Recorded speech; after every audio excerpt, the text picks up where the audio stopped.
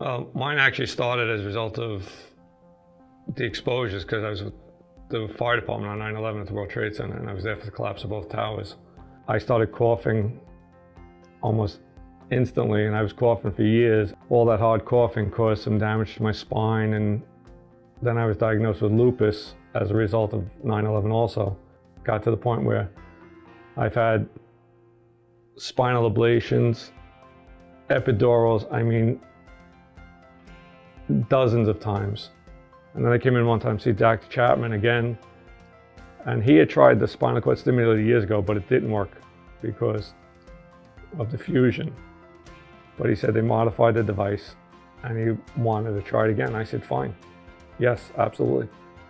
And he did the trial on August 23rd for 7 days, and it made a big difference.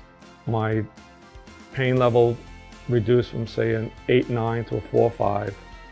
My mood changed because I wasn't miserable. And then he even expedited getting the full stimulator implanted.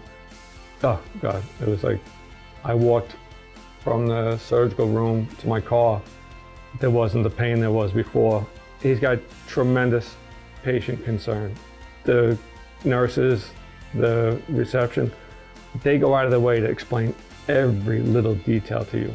All their concern is making your life better.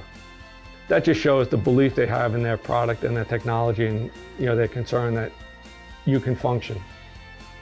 I have a very nice Mustang that's a stick shift, and I can drive that comfortably now.